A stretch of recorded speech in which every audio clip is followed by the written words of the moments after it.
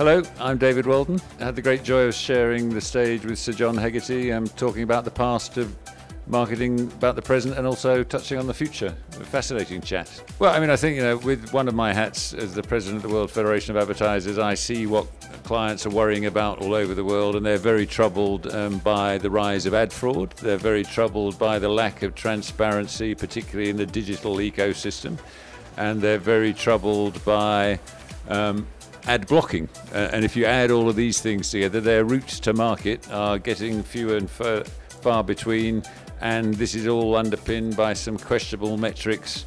So a lot to worry about, but great exciting times nevertheless. Despite all of the change around us, what hasn't changed are the fundamentals of marketing, and actually we'd all be wise to remember that. The Festival of Marketing, in one word, as long as it's got a hyphen in, thought-provoking.